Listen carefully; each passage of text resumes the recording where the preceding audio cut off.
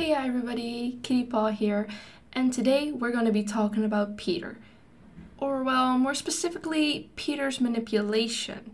You know, I've gotten a huge interest in the game, and I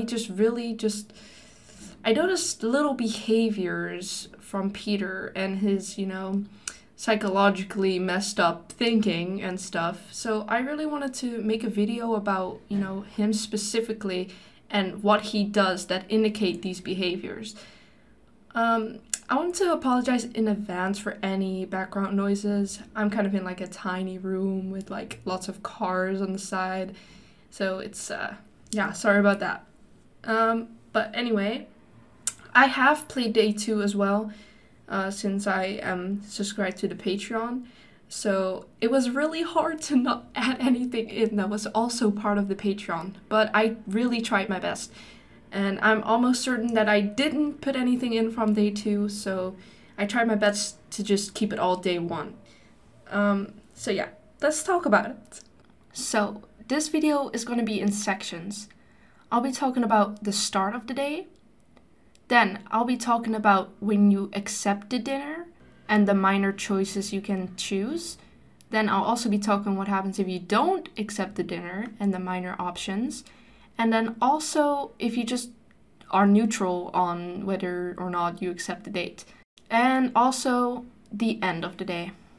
So if you're ready, grab some popcorn and a drink because this is gonna be a long one. I had like a whole script written down, and at the start, not gonna lie, there is like, I just put down like very tiny keywords, and later I put like whole sentences down, so there's not gonna be a lot for the start of the day. I'm sorry about that. I didn't mean to go in depth like further. That's why it was so short at first. So yeah, bear with me. So, start, day 1. First of all, he mentions family, or well, friends, and he's kind of showing off the vibes that he wants to know who you're meeting up with, which is kind of odd at first. Then of course he puts up a sweet guy act, but later on, like I'm just skipping ahead, but later on he does tend to get rather cocky and snappy, just not really that nice. So these are just our like first views on him already. He wants to know about your family. He's putting on a sweet guy act, even though he changes up later. But we'll get into that later on. Also, right off the bat, he obviously makes you believe he's your boyfriend. Well, I'm your boyfriend. So when you tell someone, you're their boyfriend, that's a bit of an odd starter of a conversation. But in reality, when you think about it, if you tell something enough, I believe in that. If you tell something enough to someone, they'll start believing it eventually. So just the fact that he starts off the conversation with, I'm your boyfriend, that's already part of a manipulation. Because you're starting to, like, make somebody think about something, Then, not just the fact does he know where you're working, but he mentions it's nice and quiet, pointing to the fact that he doesn't like to be around people a lot. Now, this may seem a bit of innocent. Like, I have some sentences in here that may sound like, it's not that big of a deal. And, well, they kind of are. Why would you point out that the diner is nice and quiet? He obviously knows something about this diner. He's been there. We'll later find out that he, has a regular walk that also happens to be around the diner. But just the fact that he knows it's nice and quiet and he knows you work there and that there aren't a lot of people, it's just weird, right? But he's just implying stuff already. Then he puts in cute and cheesy little remarks, making him seem like an adorable, dependable guy, whilst in fact he is not. Yeah, so this is gonna also be a thing that he's gonna be doing a lot, which is putting in like cheesy or funny little things in between sentences sometimes to, kind of lighten the mood or to, well, that's what you think, to lighten the mood, but in reality, he's just, making him seem like a normal, funny guy, because if there's one thing, people love funny people. That's just a fact. So he's just trying to, get in your, good book. And that's about it for the starting lines. Like I said, this is like way less in detail before than later. So you'll know that when you pick the choices, I actually wrote a lot on that. But if you do go to the date, dinner sounds nice, you go to the date. Then at the date, of course, he rushes in and he mentions that the sudden date asking could have been awkward. So he apologizes. However, he then switches it on you by saying, if it was for you, of course, rather than himself, implying that he didn't think so, which is very odd, because he says that it could have been awkward, but then apologizes and then switches it on to you. Like, if it was for you, of course. So he didn't think it was awkward, right? That's what he's trying to say. So, very important that. Alright, now we're going into the real depth. If you pick the option, roses are nice, then if you accept the roses, the game says he watches you admire his gift while he's smiling. This could mean he's just pleased that you like it, but at the same time also hinting towards that he's mentally getting a grasp on you, since not to mention, the flowers come from the same store you go to. He tells you that he walks by the diner, but doesn't have the courage to walk in and name himself a loser. This would seem like a bad dating trick. However, he is actually making you feel pity for him, confirmed by the reassuring hand pat afterwards, and him immediately going back to smiling, as if he wasn't fazed at all. Here you get the option to choose his name. As some of you may know, his real name is Peter, but he doesn't like it at all. If you force it, he'll end up letting you call him Peter. But that's not what concerns me. Rather the line, "Won't you smile for me, Peter?" I'm pretty sure in every route he smiles right after, as if he doesn't want to make a fuss. He wants to make sure that everything is perfect and there are no odds between you two. And this will, this stuff will appear later on in my theory as well. This is gonna appear a lot. Then, are we having a moment or what? I think this speaks for itself. He went from being an awkward, shy guy who averted his eyes whilst talking to you, saying something very bold, which you even apologized for, him claiming, "There's nothing to be sorry for." Again, reassuring that there are no odds. Now, the "our first date and you're the one buying" also seems rather innocent, unless you think about the implication here. Because of this, we tell he can pay on the next day, unconsciously. Now this is a keyword, because he is tricking us psychologically. We think we came up with this idea ourselves, when actually he played us into it. And this is a very common thing to happen in real life as well, where people, for example, somebody's like, "Oh, I really want this, if only I had the money," and kind of look at you, and you're just like, "Oh, maybe I can give it to them, see, it's because they give you that idea. It's not you. You were just standing there looking at the item, you didn't know. But then this person comes along and, puts words in your mouth, basically. Then, when you say the date wasn't a total disaster, it seems he doesn't actually agree with you, but instead says, "But I don't want to argue with you." Just furthering my last point of him wanting to be no odds between you and him. And I'm telling you, it's common. It happens a lot with this guy. Like, who says that? "But I don't want to argue with you." That is not a normal thing to say. And then our character, if I remember correctly, our character just like giggles it off, basically. But yeah, it was cute seeing him struggle with his words. I'm pretty sure that was what our character said. And that's really messed up to think about. That's how we're being played. Now, this is the part where you don't accept the rose and you're just gonna be a jerk to him. This whole section is actually just him being super desperate.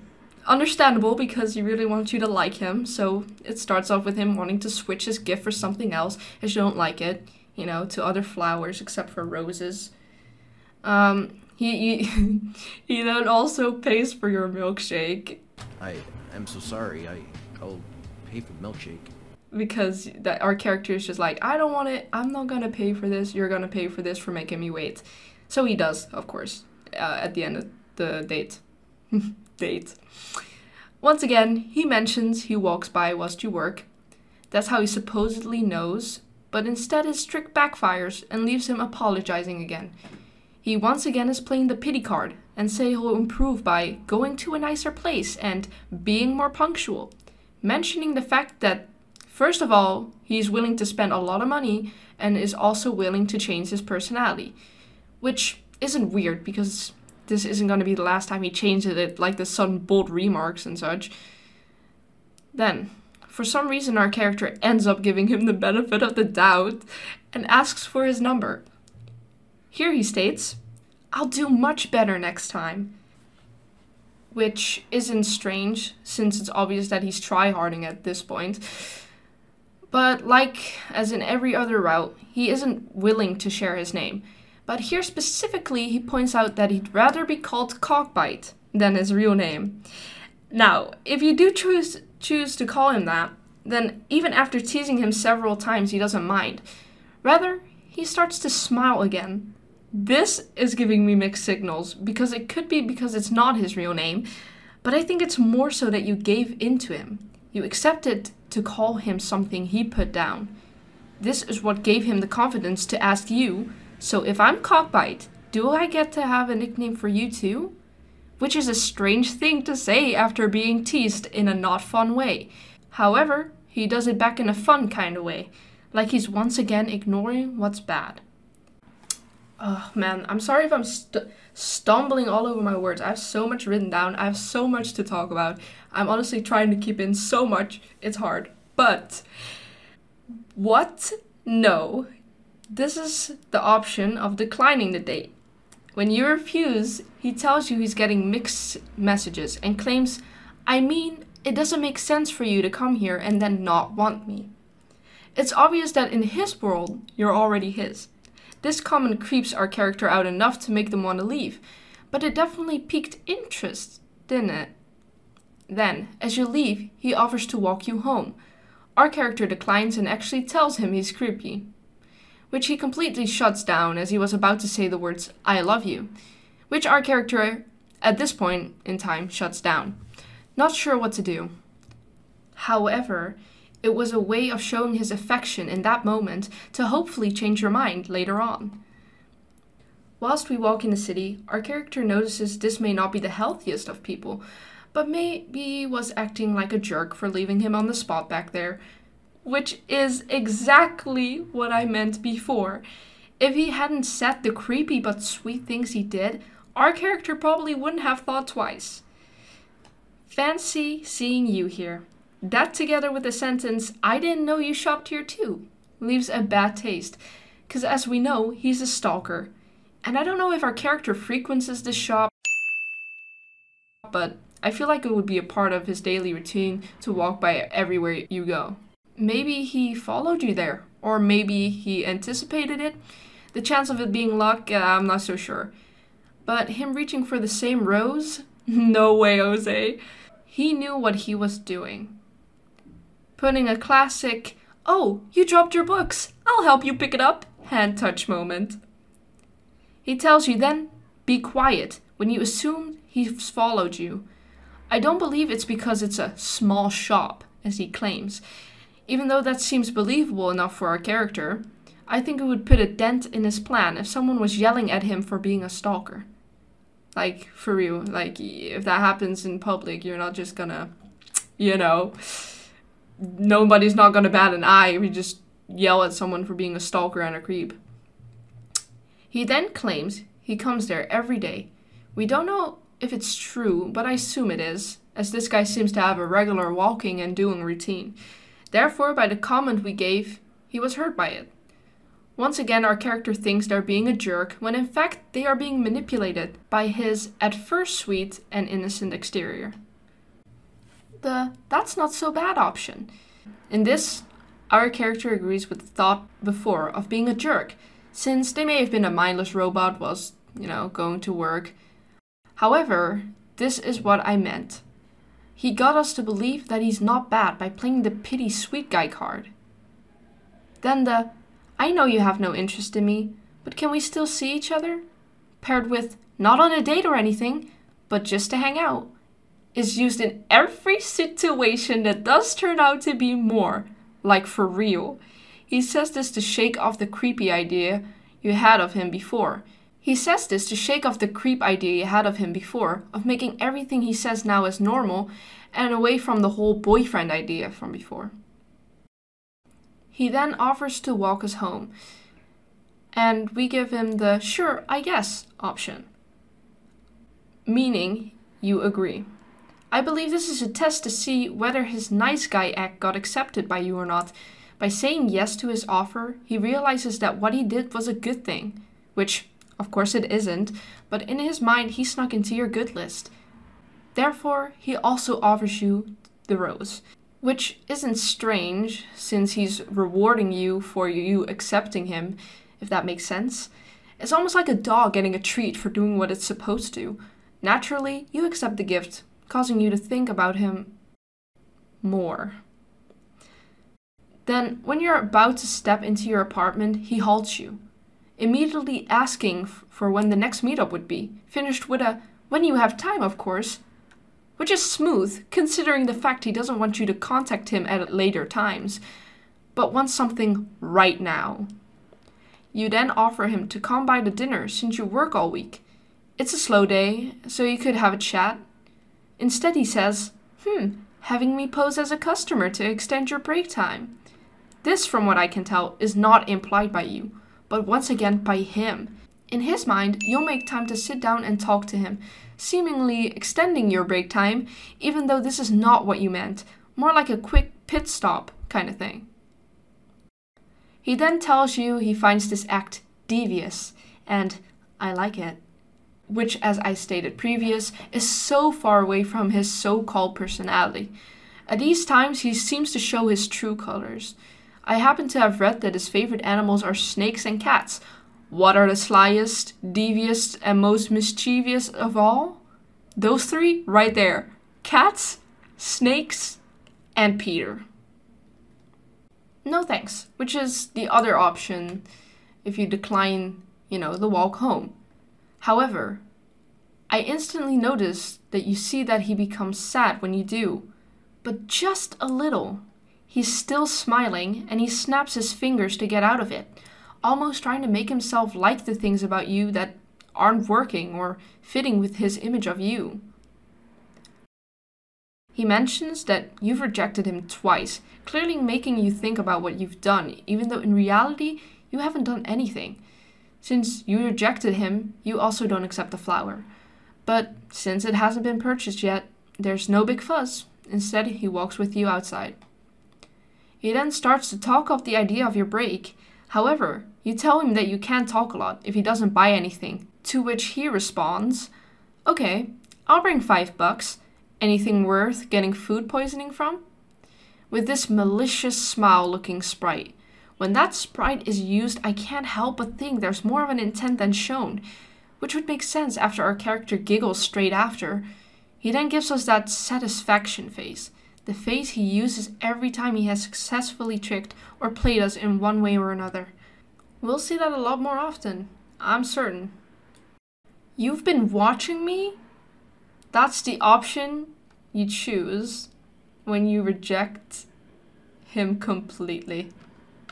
So, here our character continues to call him out on his creepy behavior and wants none of it. Right after Peter says, it's not like that, and reaches out to calm you down, luckily, before he gets to explain, our character already turned him down. As they should. And tells him not to touch them. This leaves us with the famous bloody hand scene, which he obviously got thanks to grasping onto the rose too tightly. This, in my opinion, indicates that he doesn't seem to really care for his own well-being at all. He wouldn't mind getting hurt, just to be with you. I'm certain someone could be beating him to death and he wouldn't mind. This scene may be short, but it shows his true feelings, and already a start of what he is prepared to do.